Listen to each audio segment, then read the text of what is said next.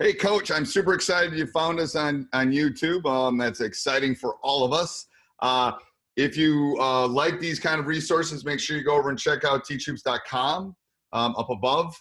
Great resource, 14-day free trial, become a mentor, everything you would ever want to become a better coach. So go check that out. That's first thing. Second thing is make sure you subscribe. Go down below, make sure you subscribe, and you'll get all the updates and everything that kind of moves forward. So have a great day. Talk to you soon. And if you want anything new, put it down below. And I hope you enjoy the video. All right, episode 12 of High School Hoops. All right, what are we talking about this week, Coach? Well, Allen Iverson wouldn't really enjoy talking about this topic, but we are going to be talking about how we start our practices as high school basketball coaches. It can look a little bit different amongst the freshmen, JV, and varsity, but I really don't think that much in a sense because there's some commonalities of what you can do to start your practice off. Coach, do you want to start? Do you want me to start? Does it make a difference? I can start. I'll start on this one. All right, sounds good.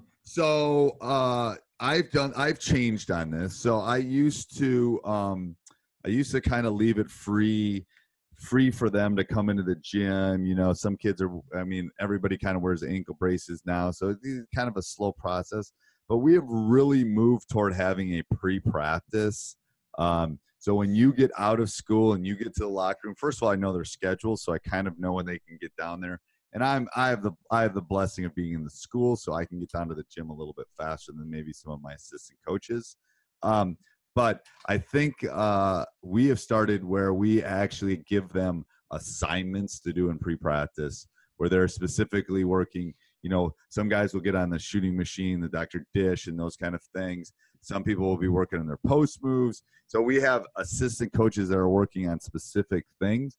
And then some of my assistant coaches, and again, this is not for the freshman or sophomore coach that doesn't have the assistant coaches, but you can still set up pre-practices. It just takes a little bit more planning. You know, you can break them up into pods and say this pod is doing this pod's working on free throws. This pod's work. So the reason is I'd like to make practices shorter as the year goes on. And if I want to do that, I got to get some skill work and things in earlier in the season. And I wasn't able to do that, you know, and then maybe it's because I'm getting old and cranky and stuff, but I'd come in and they'd be just jacking threes and working on, you know, let's see if I can dunk with my eyes closed kind of crud, you know? Yeah, that would irritate. Yeah, it's just, and it's like, okay, that's fine. If you got to stay in the locker room and gather yourself and you got to take 10 minutes to kind of get ready from school. It's like leaving work to go home. There's a transition there. I get it. You know, when I leave work and then I come and then I'm home, that drive home is my transition. The kids need the exact same transition. I get that. So I tell them have it. You're in the locker room. You're getting changed. You're not coming from class right to the gym. I mean, you got to put your practice, you got to put your shoes on, all that kind of stuff. So that's your transition. Figure out, well, how much time, and if you got to go to the bathroom and do that. But when you walk into the gym and those doors open and then you're in the gym, then we're starting. We're going to work on specific things, tasks at that point. So that's where my pre-practice has kind of changed over time. And part of that was, I think that I needed that transition from teaching to getting, and that 10, 15 minutes was more my transition. So what I do now is I don't really come down to the gym until I'm ready to rock and roll. So, you know, and luckily I have an assistant coach that was able to open the gym up. I'm not sure how that's going to change this year. But anyway, so how do you do yours, Coach? Well, I start every practice with dynamic stretching. Okay. So yep. How we warm up. So that's even so when you get there and you're not even talking about a pre-practice. So I was talking about pre-practice. Okay. Right. So your first thing when you're there and you're hitting the ground running is a dynamic stretch. Always. Okay. It's always. I think it's a great opportunity for them to get their talking out a little bit, to get their mind a little bit. For me to get look over my practice plan, talk to my assistant coaches, make sure my manager's bringing out my clock, those type of things. I try to make it a little fun. Like I play music, you know, get some pumped up a little bit. I get some loose. It's a good way to get motivated, and that's I always start every practice with dynamic stretching. Okay. When it comes to that, mine has changed throughout the course of the years as well, depending on what team I have. I really like to start with something with passing or some type of sequence to get their ball and their hands warmed up. Yep. So like a perfect passing, a star passing drill that leads to finishing, the Argentina passing drill. One that we did this year at the college that we started every practice with, we would always do dynamic stretching to the speed drill, which is like a full court finishing drill. We tried to, as a team every day, to get better at it. But that was our game. That was our system. So that made sense for us to start our practices with that, because it really set the tone for the day, because that was just how we played basketball last season. Right. When I was my last season of coaching high school, we didn't have a point guard. We had a freshman point guard, and we needed to learn how to take care of the basketball. So my assistant coach always just led us in ball handling. We just always it was a must for us every single day, because we needed to work on it, just because we didn't have a lot of good ball handlers. So we try to maximize that every kid could be able to handle the basketball through the course of the season. One thing fun that we did this year, though, at the college, and something you can think about, is when you have a lot of off days, it's really fun. We did a week of team building finishing drills, where one guy would be doing the finishing and everybody else was cheering him on. It's time to take a little break, within your start of your practice, and really, get out the pads. And there was a different type of finishing drill each day, and you had 12 guys standing around there cheering him on as the other guy was going through the gauntlet. It was a good way to 10-minute warm up, but it was fun. I mean, it was something I'm going to do every day, but there's sometimes in the season where you have lulls, where you have a week off. Maybe you want to do 2 team building drills, or it doesn't even have to be basketball related. You could do something else within team building. I think it's a great way to start practice if you can as well. Go ahead. The last thing, start of the year, is practice your warm up several times to maximize your time in the course of the start of a game. Because in the state of Wisconsin now, it's 15 minutes, and man, does that go quick. It does.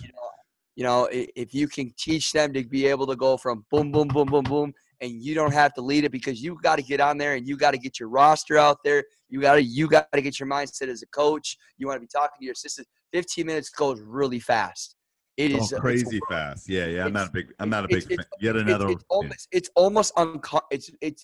is very uncomfortable for me still. To 15 minutes. I hate it. It's just not enough time. It's not. Nope. That'll go on my next website, WIA.com/ let's get rid of them / something. I don't know. But when college, you can get on the floor an hour beforehand. Your guys are ready, man. Right. I just don't. Our high school guys need at least 20 minutes to warm up. But that's just another debate that we can talk about later on. Yeah, I like that. I've thought about that a little bit. We'll talk about that. I have a couple ideas, but anyway. So I think one of the key components too, and I just talked about my pre-practice. I didn't even talk about my practice. I like getting them. Hopefully they're semi-warmed up after their pre-practice. I like doing something that gets their juices flowing and changing it up, like some sort of full court, some sort of movement. Then we go do our dynamic. Then we come back. So we're close. I just do mine a little different because I want the muscles warmed before we go do the dynamic. And they're kind of warm in the pre-practice, but they're really not sweating and moving. I want to do something where they're just, they're going 80%. They're kind of moving, and then we go do our dynamic, and then we get into practice. But I think the key is, for all the coaches listening, is it's really going to depend on your program and your kids on what you're going to do at the beginning of your practice. You were reading your college team. Here's what we needed after having long breaks, or here's what we needed for this. And it goes again.